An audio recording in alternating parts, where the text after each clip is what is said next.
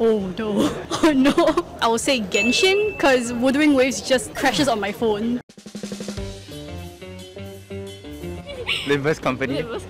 Made by Project Moon, my favorite game developer. I feel like there's a genuine passion from the developers making the game. And the other thing is that they have a very gritty storyline. Right now I'm playing TZZ or Zenless Zone Zero. Ellen Jo, the shark girl, right now is my favorite character from any gacha games ever. I have an E6 S5 Firefly, 1.5k for just the Firefly and then 2k on the actual game. Recently, I spent about $22 for the new character, which I got lah. About, I would say $30 just for like the beginner package. If she's hot, then I'll pull. For me, it's like character design and how much I like the character in the story. And then another factor is really the game developers. If I like the game company and I feel like they're receptive to the community, then I will be more inclined to give them money. It's whether if I really want the character or outfit of the character or not. Just try to save for one specific character. Don't just spend however you want. Just think first, do you really want it or not? If you want to stay free to play, you want to plan out like what characters you're pulling for. If you just pull for everyone you want, I can guarantee you'll not get who you want.